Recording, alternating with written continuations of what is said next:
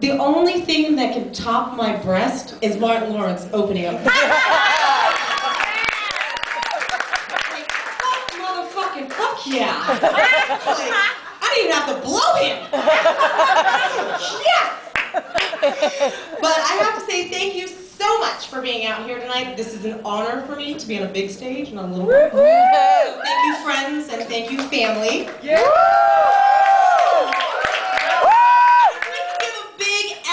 Whoot whoot to my family here from Viva Las Vegas. Yeah!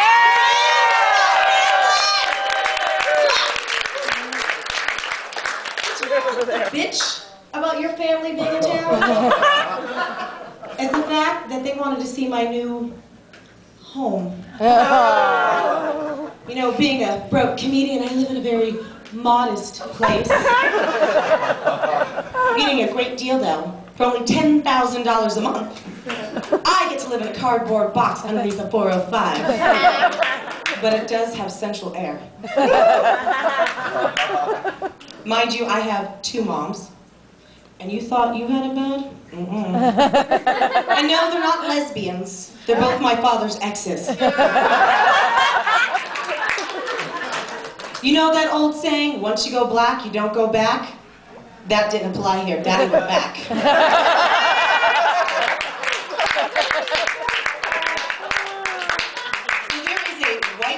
And a black woman sitting, I don't really care, they paid their ticket. So, my 2 moms, you know, you got the dark chocolate, the white chocolate, so you got the milk chocolate. So basically, we are one messed up cookie. Mrs. Fields wouldn't even buy us. So my 2 cookies cross upon the threshold, hoping for some indication in my new home. The grandchildren would be arriving soon. Needless to say, I am way off on their schedule. So you have the white meat and the dark meat. So you get and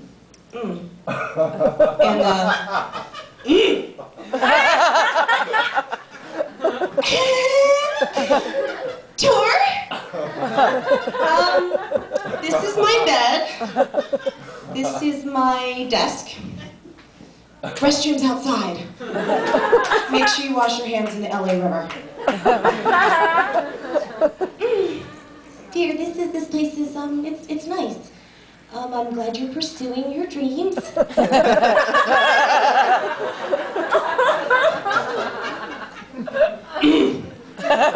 place be nasty.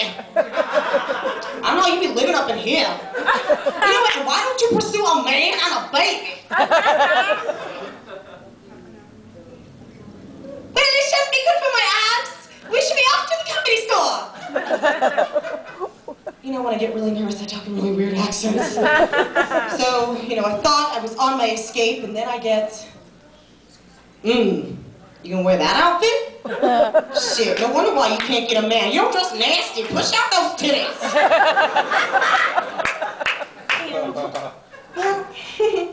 Well, at least she's not a whore. Maybe she just makes money. Hence why I'm in a constant state of confusion, which I like to call EIC. Ethnic Identity Crisis. It likes to come out in things like food. I like things like Godiva and Hennessy. A little filet mignon, an orange drink. And my personal favorite, a little caviar and crack. But you know what the worst part about EIC? It comes out on the dance floor. I'm like a fucked up love child of Beyonce and Bob Saget. I am like Sybil on crack.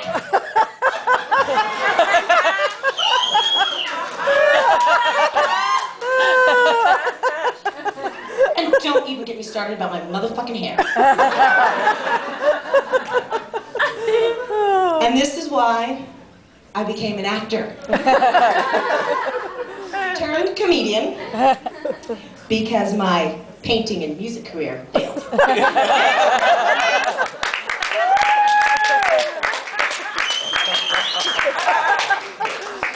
And as an actor, I wanted to evoke emotion and depth and character in people. But as a comedian, I just want to be fucking famous. Okay? But not for the reasons one may think. I don't want money, cars, or fucking houses. I just want to fuck. And I want everybody to know about it. That's right. I am going to call CNN, and I'm going to let them know that Brad Pitt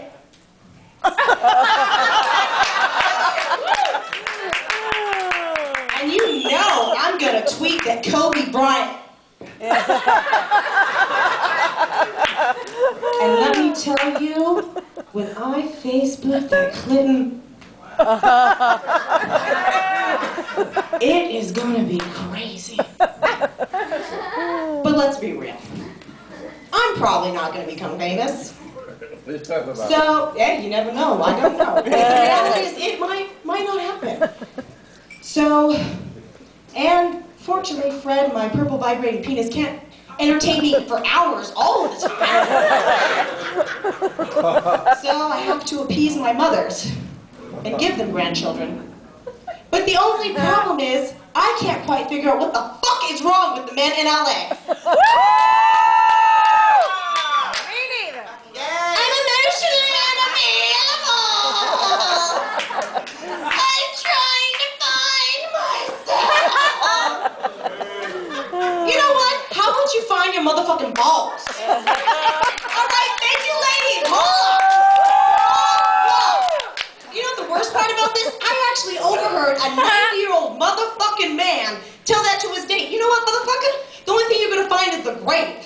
Okay? So, what I realized that I need to lower my standards is to say, fuck it. So what I need, fuck it, you'll do.